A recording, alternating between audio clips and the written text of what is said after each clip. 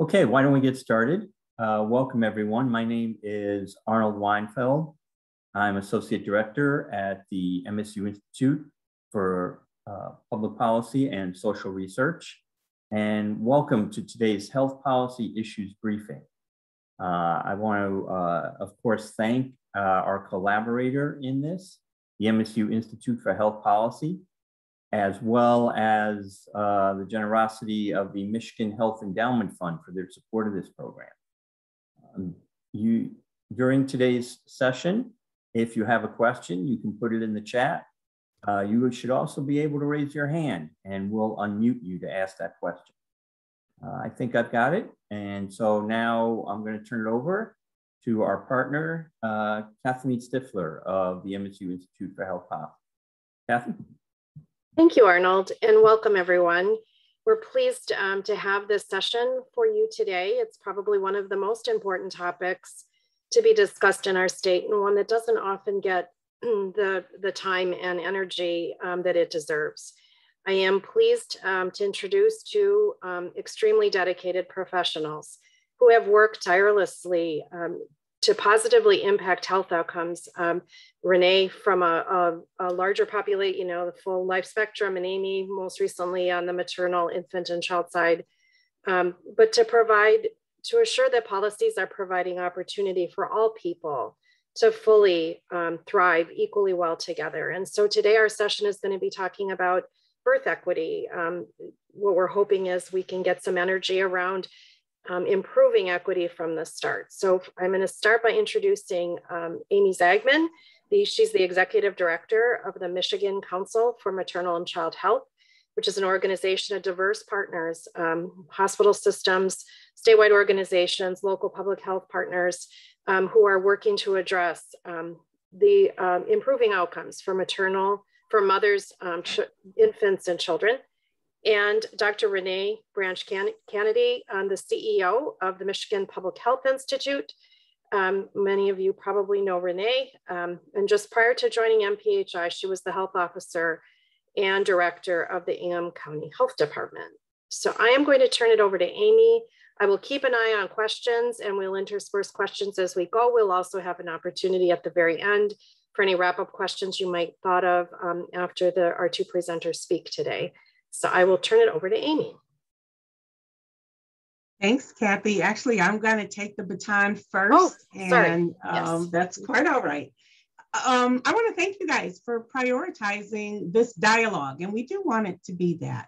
Amy and I are going to share some content, kind of focused content, but we hope that it really will be fodder for your thinking, both personally and professionally in your roles. And I am a quote person, so I always like contextualizing remarks in quotes. And I wanted to share two of them with you. And one is an Old Testament quote. And it says, "And this woman's child died in the night because she overlaid it." Infant mortality is not a new recent history type of event. We've been battling to keep babies alive for a long time in the existence and history of mankind. And so we want you to see this as a problem, but we don't want you to see it as problematic. It is something that we can resolve and that we can address. And Amy and I both believe that, or we would not be in this work. The other, from a Spanish philosopher, says, I'm sure it's a familiar quote, right? I never knew who spoke this quote, but those who don't know their history are destined to repeat it. And we are trying desperately to keep from repeating history here. And so I do come to you as a 30-year public health professional, a former health officer, as Kathy said, but I also come to you as a mother who lost her first son when he was 6 months old due to the complications of his delivery at 28 weeks. And so, as I've said, we come to this to hopefully inform your thinking personally, but also professionally. And I also believe that some of the content that you will learn will also apply to lots of other areas, not just maternal child health, maternal health and infant health, but really broadly, because many of these points are a reflection of systems and policy decisions that we make. Thank you, Renee. I am going to, there we go. Sorry about that. Try to advance the slides first and foremost. Kathy shared a little bit about me. I'm also going to tell you just a little bit more about the council and let you know that we've been around for almost 40 years. So we're not new to this work of trying to engage really in what it takes around policy to improve perinatal and children's health. Maybe for anyone who isn't familiar with that word, before we start throwing it around willy-nilly, perinatal, sort of, you think about the whole continuum, prenatal, what happens during the actual pregnancy and during birth, and then what happens in the postpartum period. So simple word to think about all that time period is perinatal. But our members really are engaged in providing those services in a variety of settings. And so that's really where we draw our information from. And then really think about how we can collaboratively work with others to come up with potential policy solutions to advance what you see here as the policy agenda, which I won't read through, but oftentimes people think of maternal and child health as being kind of a narrow thing, and it's actually quite broad, as I've learned over the last dozen years that I've been with the council. You may not have known, certainly with term limits, legislators and staff come and go. I actually used to work in the legislature years ago, and so have great appreciation for the time that you're spending here today and for any interest that you spend specifically on maternal and child health, because even within the committee structure, even knowing that you are assigned to or dedicated to health issues, there is so much to work on. That we're very grateful for your attention today, and obviously interested in having any conversations that we can moving forward in any of these areas. So I just also want to maybe take a minute too to thank both of the institutes for this opportunity today. I know hopefully I saw that this is being recorded, and hopefully if folks aren't able to join us today, they're able to watch it at some point in the future, and like I said, engage in future conversations. I'll turn it back to Renee just to talk a little bit about MPHI. Oh yes, just a bit. We are about half a decade younger than MCMCH, and I really like to describe MPHI as a clear, tangible demonstration of governmental innovation.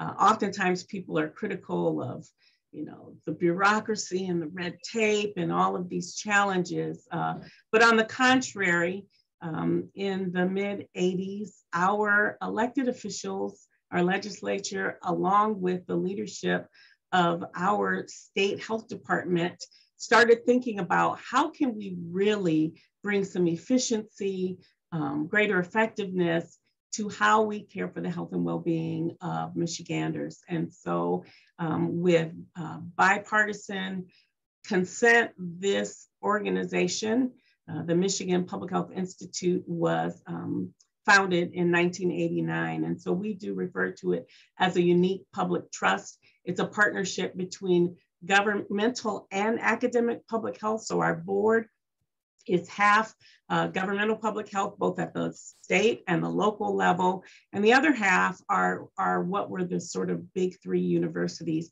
at the time. So Michigan State, Wayne State, and the University of Michigan. And then there are a variety of other partners that come together in our work. And so we're set as a nonprofit, a neutral space for all of these parties to advance their own interests, bring together their expertise. And having served there now for 8 years, I always say it was the hardest decision that I ever made, leaving my health officer appointment at Ingham County. I love being a health officer, but it has been a wonderful marriage. And you see there our mission and our vision and our core values, all which are driven around working together in partnership with others to advance health.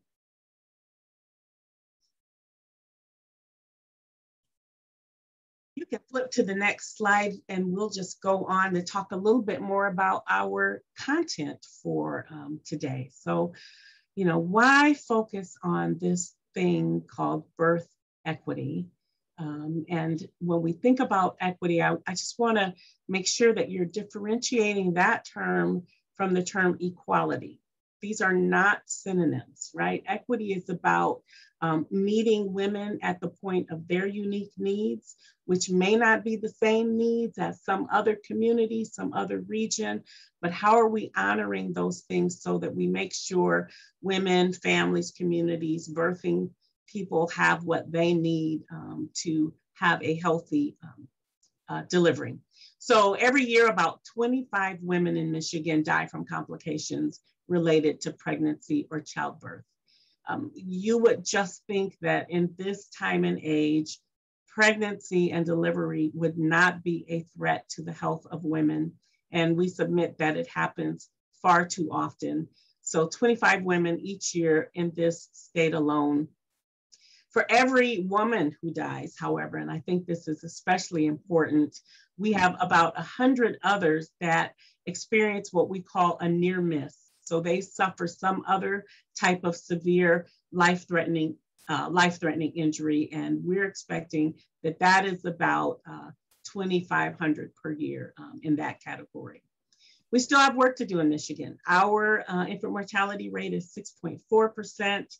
The national average is 5.6%. And we do continue to see that there are disparities across race, that Black women, Native American women, especially in our state, but also other women of color, are more greatly and more disproportionately represented in those statistics.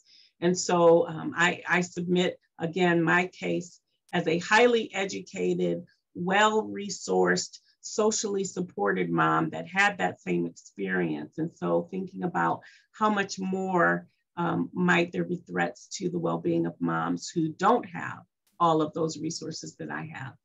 So if we think about birth equity, we want you to see that as a noun. And the definition, I'm gonna just read it so it will be real clear. Birth equity is the assurance of conditions of optimal births for all people with a willingness to address racial and social inequality in a sustained effort. And so we're not going to shy away from the uncomfortable conversation of race, racism, classism, because we know those things are impacting our responsibility to assure the conditions for good health. And we also, I really want to underscore this term, sustained effort. One of the challenges that we experience in public health, I would submit, is that we'll have a win, and then sometimes we move on to the next thing. And so that lack of vigilance and sustained effort finds us coming right back around to the same problem in another half a decade or longer than that. And so we really want to underscore that birth equity is about sustaining the effort. The things that we did to improve numbers are the things that we have to do to sustain those improved numbers. Thank you, Renee.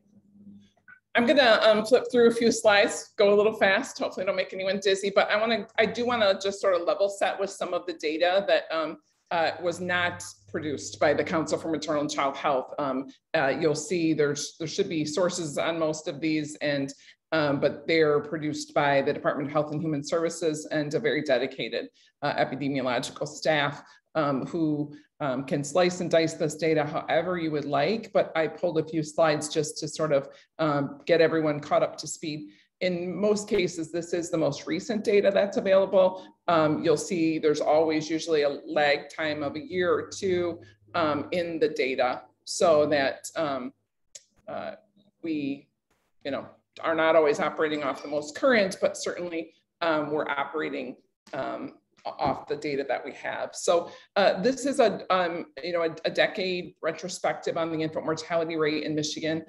You can see that the number of live births has dropped. We do have a declining birth rate in the state of Michigan, a really pretty slow decline. And so the infant mortality rate is a function of the number of infant deaths over the number of live births. And so while the number of infant deaths has declined, it is still at 6.4% of the number of live births. And we are making progress per se, but you'll also see that if you really just look at this chart and you look across it, we're pretty flat, pretty plateaued. And so, you know, this is the challenge as we look forward, is really to say, how can we get Michigan down to the national average, and how can we get Michigan down to what is largely considered sort of the natural infant mortality rate? I don't know, certainly not in my lifetime, will we ever get to a point where we don't lose infants. There are congenital abnormalities and other issues that make it pretty impossible, I think, for us to ever get to a point where we don't have infant mortality. But we certainly can make progress on this number. The other, really, this is the story that we want to emphasize when we talk about strategies around birth equity. This is really the important slide, is to think about the fact that the number for the blue number is the number for white infants in the state of Michigan. The gray is the average. The orange line is the number for Black infants, or I'm sorry, the gray line is Hispanic. Can't even follow my own key.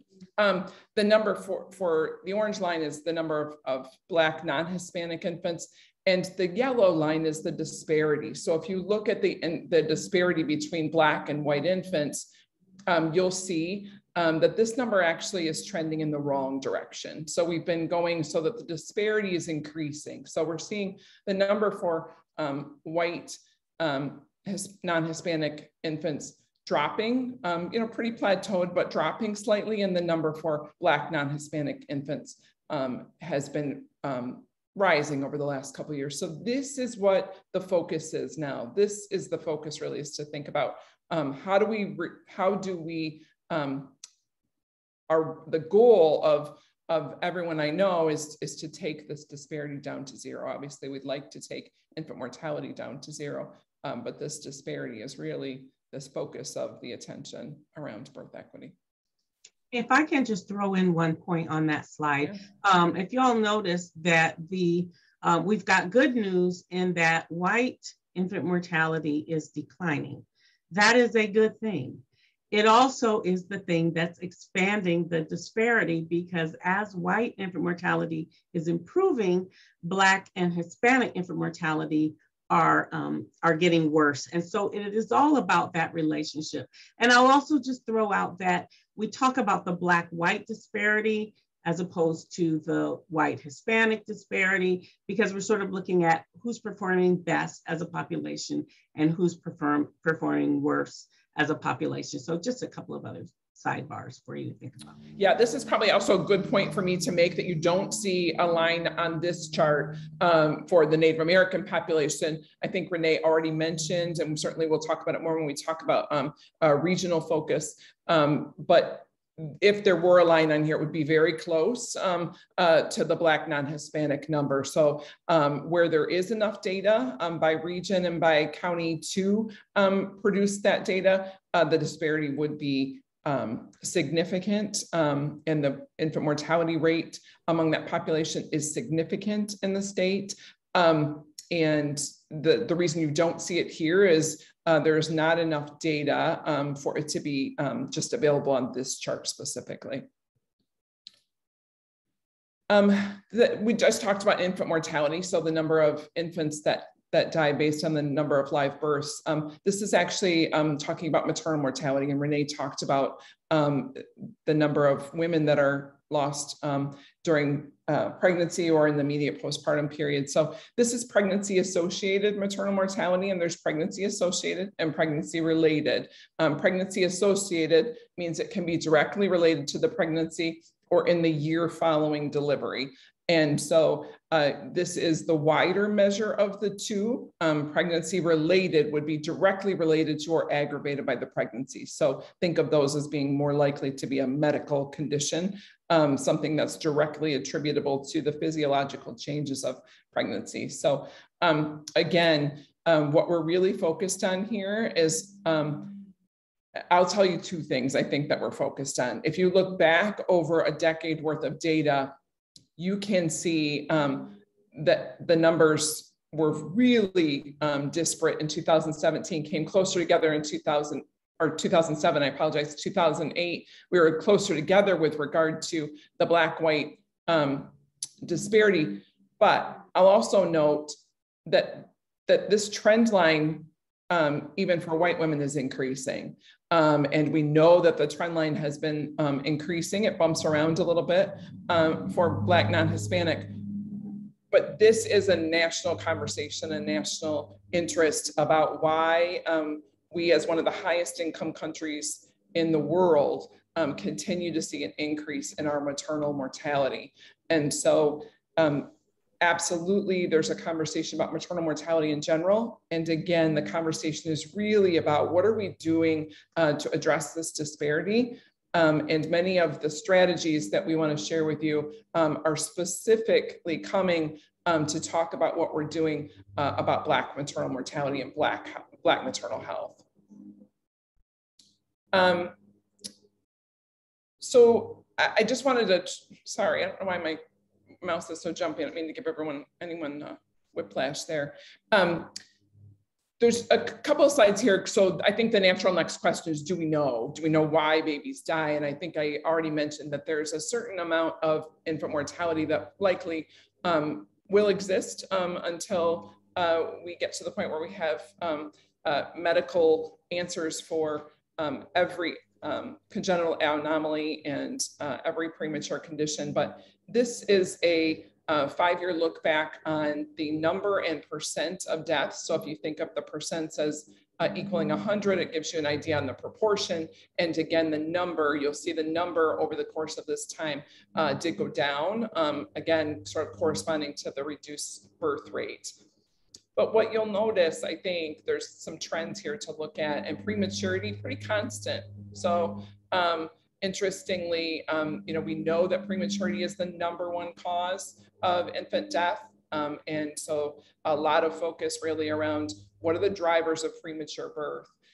Congenital anomalies, the number has actually dropped. And so, that I think is largely indicative of some of the prenatal testing that can happen and prenatal procedures that can happen. So there's lots of advances that have been made about surgery in utero and those type of things.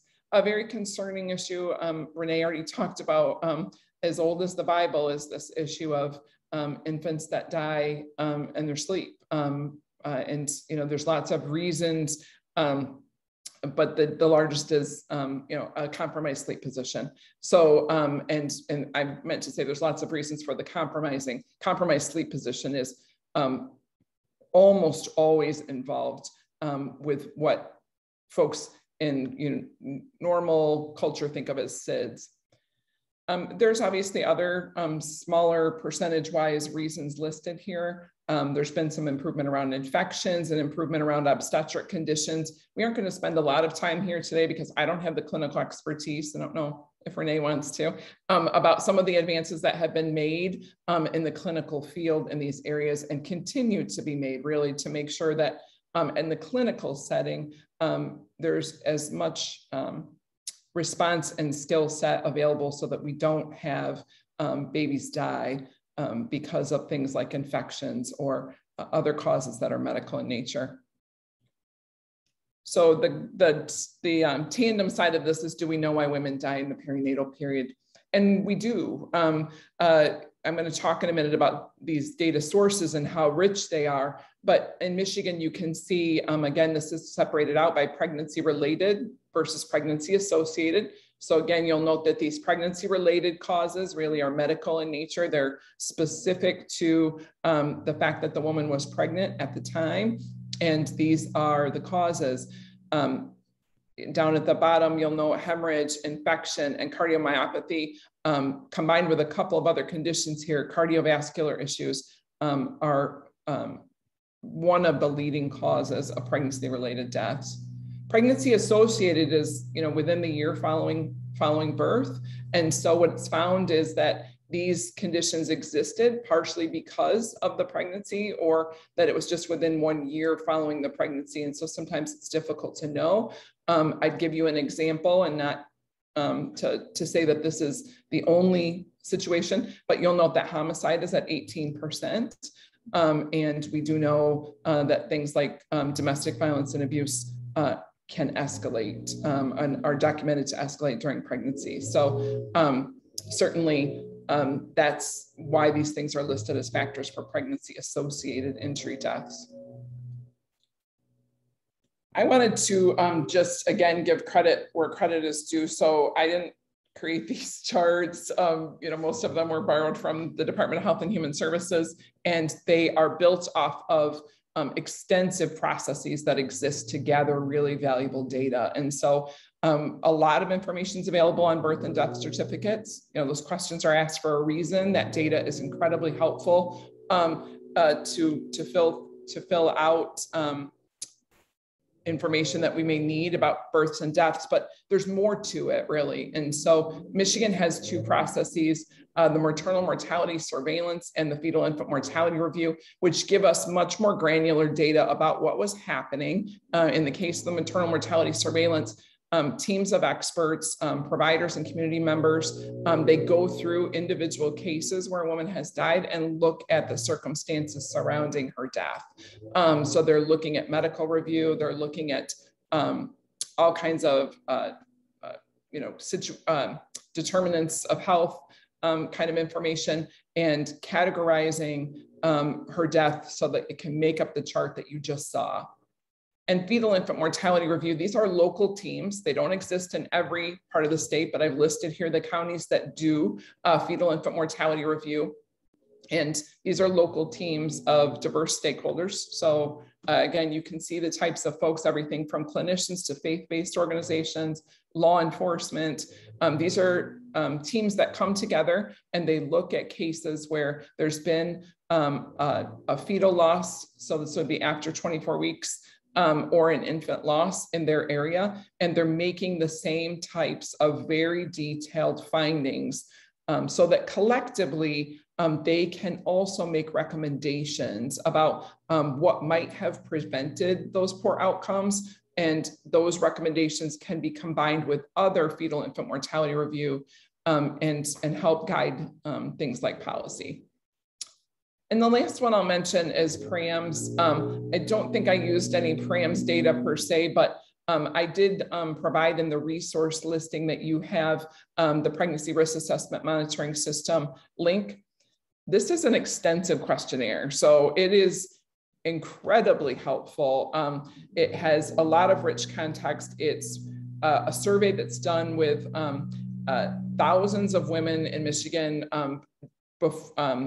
within 6 months after giving birth, and there are questions about their attitudes and experiences before, during, and after their pregnancy. And so it has very rich data. The granularity of the questions can be incredibly helpful when you're thinking about policy. I would just point out that I'll give you an example just so you can think about how it relates to my advocacy work and how it could relate to your legislative work. There's a question in PRAMS that talks about employment during pregnancy. And one of the questions is about whether the woman had her employment status changed during her pregnancy or immediately postpartum, and whether that choice was voluntary on her part. So basically we're asking, were you fired or were your hours reduced?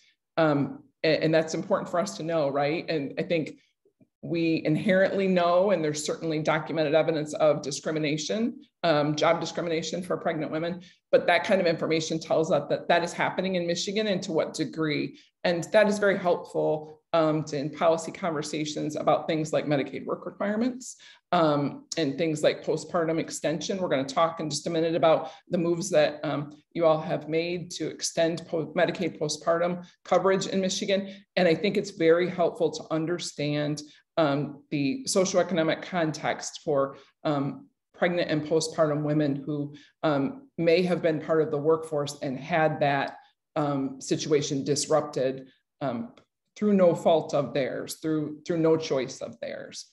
So that's the type of information. That's one question. There are dozens of questions. They run the gamut from all kinds of information about what was happening prior to pregnancy, and anything from breastfeeding attitudes and length of breastfeeding to unmet basic needs. That information is all incredibly useful for us to understand the complexity of why we need to change policy if we hope to make any advances in infant and maternal mortality. So I just wanted to point those out. In many cases, I have linked those in the resources. And I just want to say that I don't think we can underestimate these systems that exist to give us rich data. And they're really something that needs to be utilized, I think, at every point, because if we don't listen to the data in combination with communities, I think we often miss the mark. So I'm going to turn it over to Renee. She's going to talk a little bit about some of that work that's going on in community. Thank you, Amy. Man, those statistics just make my head spin every time. But I am really proud to live in a state that is actively and intentionally engaging communities in the solutions to the problems that we're facing. So our state health department has been very intentional about shifting the frame in their sort of strategic plan from kind of just reporting data to really thinking about how are we using data to resolve problems. And Amy and I have been privileged to share a couple of little work groups that have been a part of this process. But the Mother-Infant Health and Equity Improvement Plan, I think, is a really important strategy for our state. And I will offer that there was an initial draft that was submitted, and community had some reactions and thoughts to it. And I'm really proud that our state leaders said, well, we're going to pull that back in and we're going to make some adjustments and revisions and resubmit it based on that impact from communities. So there are sort of three key objectives that we're trying to address in this plan. And that is for us to explicitly address disparities, for us to align public and private sector work. We're all in this together. For us to integrate interventions across the maternal infant dyad. And let me just tell you one little thing that was shifted on the report. The cover had a picture of beautiful babies, just the cutest little things, different races, different gender, seemingly all appropriate, but they were all sitting on a bed. And our Safe Sleep community members said, no, this is not the message that we want to go out. And so it's attention to that level of detail that's been really tantamount in the way we've done the work here. In addition to pulling work groups together and communities together and drafting this plan, we also have had an annual summit that MDHHS has coordinated and sponsored that brings together professionals to really talk about best practices. And we have really been able to bring in some heavy hitters from across our nation. Everything from scientists and physicians like Dr. Joy Perry from New Orleans, who leads the National Birth Equity Collaborative, to a father who lost his wife during childbirth, Mr. Charles Johnson, who translated that loss into really a passion and a movement. And he is now very well known across the nation, advancing what he calls Kira's Project, named in honor of his wife. And so very, very strong speakers to help us think differently about our work in Michigan. As Amy mentioned, we have communities that are engaging and hosting regional perinatal quality improvement collaboratives. The importance of that is that, as she said, no single collaborative looks alike. They are focused on what are the regional needs.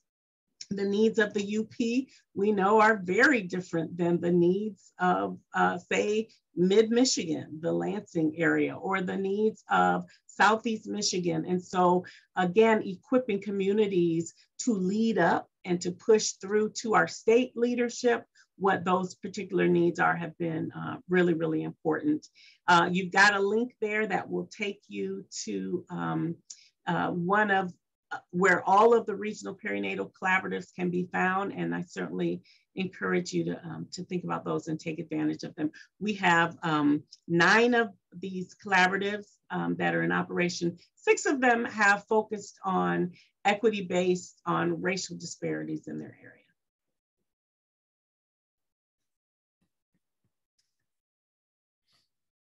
I'll talk to you a little bit about some of the partnering work with at MPHI, and we have over 30, I think it was about 33 when I counted them, projects on maternal child health that we partner with. You know, part of our vision says working with you to promote health and well-being. And so none of this is work that MPHI said, let's just go do this. Most of it is work that federal, state, and local partners have said, hey, can you help us? Can you use your capacity and your ability to help us in this space? Some of the work, I often say that we do national work because it makes our Michigan work stronger. We get to go out, spy the land, and bring in insights to Michigan. And other times, federal folk and national folk are calling us saying, hey, you guys are really getting this right in Michigan. Can you help us in Utah or in Indiana, which are a couple of places where some of our maternal child health work is. I'm real proud that we serve as the National Center for Prevention Initiatives for HRSA. So that's a federal initiative where child death review and FEMR work is based. Amy talked to you a little bit about FEMR. Child death review is a similar type of model. It has a longer age span for the children that are reviewed, really anywhere from up to 17 years of age, where if there was an accidental, unintentional death, really any death that this community, including education, law enforcement, social work, public health, healthcare, it's a cross-sector collaborative that comes to look at what caused the death of that youth so we can learn from that and prevent it in the future, which is the same goal as FEMR reviews.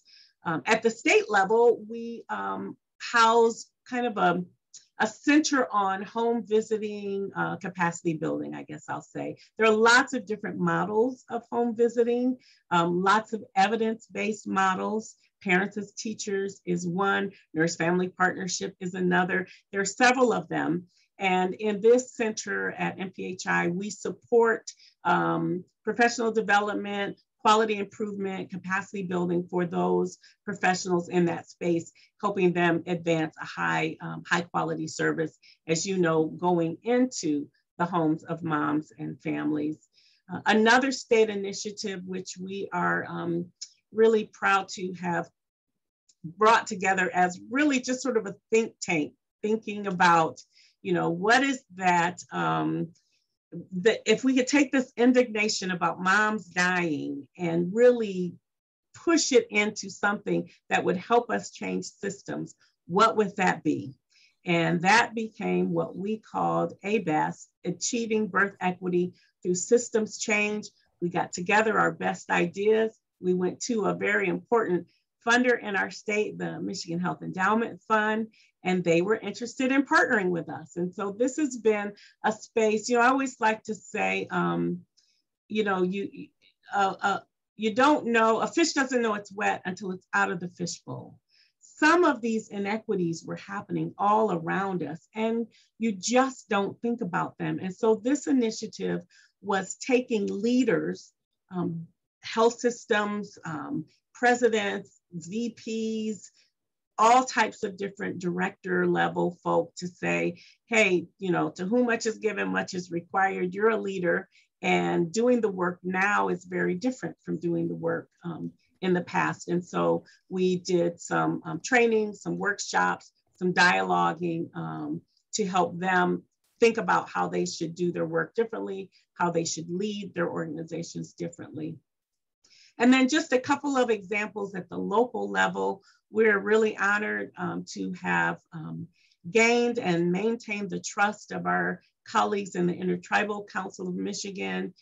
Amy has mentioned that this odd mathematical thing, right? That we know Native American babies are dying, but somehow or another, the statistics and the math don't put them on the chart, right? And so with this work, we begin saying, well, regardless of what happens mathematically in 2x2 tables, what are we going to do about the fact that we're looking at this family that has experienced an infant death? And so working closely with the Intertribal Council of Michigan, helping them write grants, helping them draft reports to really sort of build the narrative of what they're experiencing in the various tribes in Michigan. And at the local level, I will say my own biases are showing here. We also partner with Ingham County's Healthy Start, not Head Start, that's a typo, Strong Start, Healthy Start initiative, where they are, again, working with infants up to 3 years of age to get them ready for school, get them ready for pre-K. Parenting is not intuitive. When you were raised in a healthy, strong, well-equipped home, then you sort of think parenting is like, well, yeah, doesn't everybody know how to do that? But there are a lot of families that need support and are seeking education on how to best support their young children. So those are just a couple of the activities that we have happening in this at MPHI. Thank you, Renee. I wanted to just give nod to the fact that the legislature has really been an active participant always in infant maternal health, but in the last couple of years, there's been good agreement around making especially investments in the state budget. The Healthy Moms, Healthy Babies initiative that was in the current year budget, the current year that's just about to end, put funding in place to extend Medicaid coverage to 12 months postpartum, expanded behavioral health supports for pregnant and postpartum women, and made some critical investments to expand home visiting services. Renee talked about the importance of home visiting, of matching a trained professional with the pregnant or new family. Michigan has a rich history in home visiting, but we also need to really invest in making sure that families can find home visiting models in their area and that they're matched with the model of their choosing that matches the goals that they have for their child and their parenting ability. So definitely excited and have been a big proponent of home visiting for some time. And so we're excited about that. I'll just point out that the Medicaid postpartum extension is included in the FY22 budget agreement. In fact, all of these things are continued in the FY22 agreement that we hope to see the governor sign this week.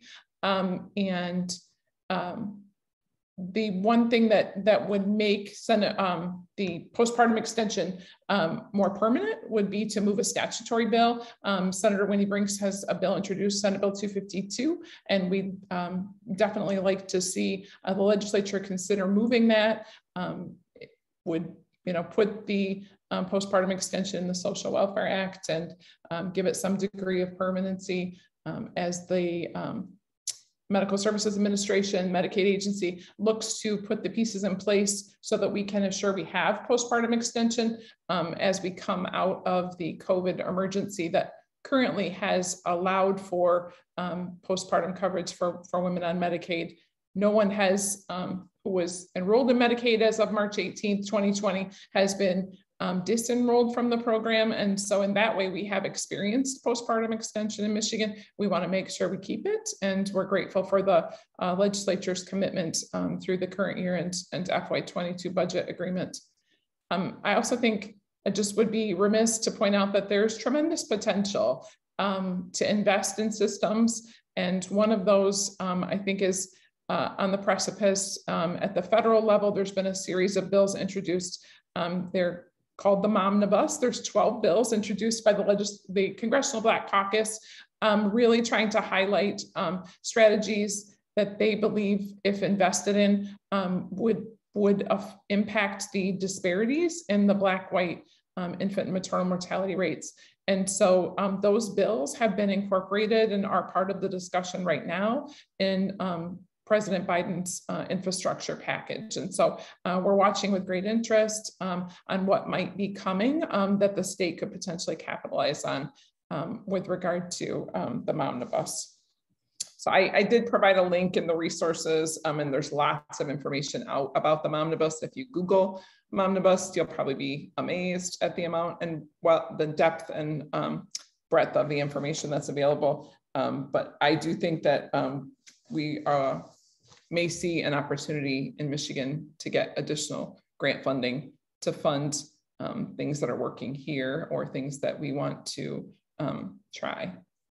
Which is a very nice segue to tell you about something we've been doing specifically through MCMCH. We've been working with funding from the W.K. Kellogg Foundation, trying to lift up strategies in Michigan that are showing an potential to impact the health inequities for Black and Indigenous women and babies. So we've been producing a series of what are called knowledge briefs, issue briefs, and delving into very specific topics in the maternal and infant space. And then also the council has been providing some policy recommendations to go along with each of these areas. And so there's a link in your resources. We've published to date pieces on doulas, perinatal care, on the importance of maternal and infant mental health, and also the need to diversify the workforce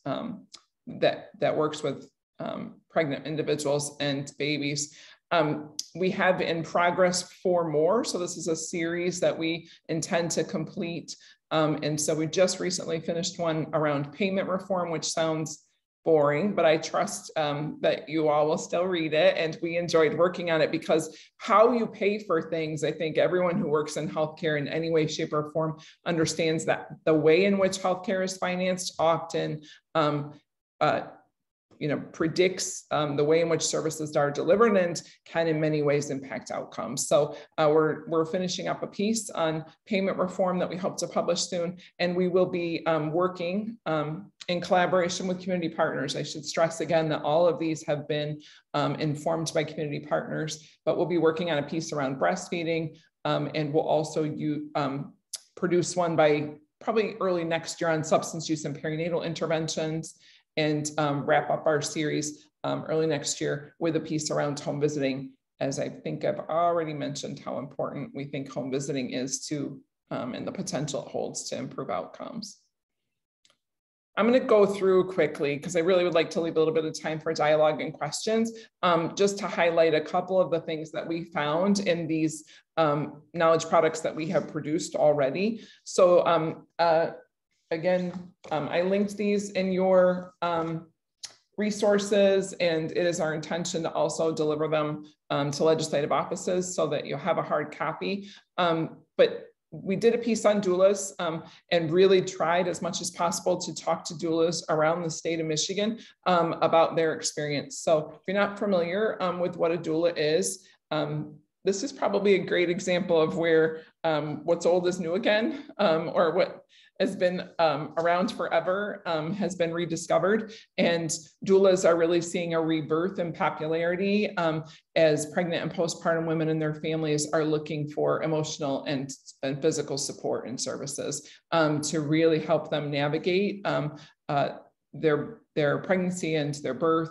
And specifically, we've tried to lift up programs that are community-based and doulas who serve their own community, as there is great evidence to show that it can reduce racial disparities in birth outcomes. So all of the information, more than you probably wanted to know, is available through the resources in the brief. And I think the brief gives a good synopsis of some working programs in the state of Michigan and the potential that exists around doulas.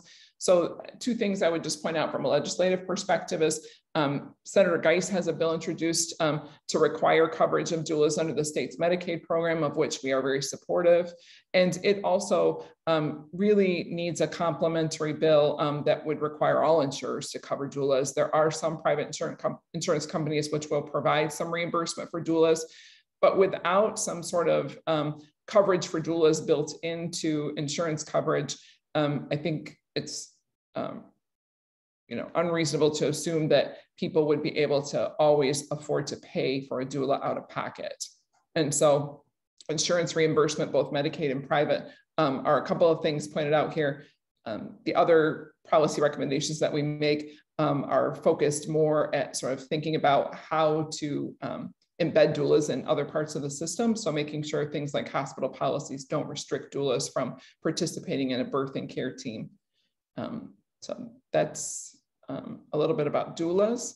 The perinatal care brief that we published really asks the question and lifts up some alternative methods of perinatal care. So if you think about the standard OB visits, so if you've been pregnant or had a family member who's pregnant, you're probably familiar with the fact that there's a long established set of visit frequency to an obstetrics provider. And really asking the question, does that fit? Is that really maximizing outcomes for everyone? And so there are alternative models of perinatal care. We lift up 3 of them in the brief. We talk about freestanding birth centers. We talk about, and freestanding birth centers, we lift up an example called Birth Detroit that's in the city of Detroit and offers sort of a holistic approach to caring for pregnant and postpartum women. And we also lift up Centering Pregnancy, which is a group-based perinatal care model where women who are at similar points in their pregnancy are in a group-based setting. They also receive individual attention from an obstetrics provider, but they do some basic educational sessions and certainly have the emotional support of their group through Centering Pregnancy. And the third model that we lifted up really was very timely because of COVID, but was actually under development prior to COVID. It's called, I'm gonna Stay Home, Stay Connected. I always get the name wrong, so I want to make sure I got it right. Stay Home, Stay Connected, which was created by the University of Michigan. It's a model that uses partially virtual visits in addition to a limited number of in-person visits.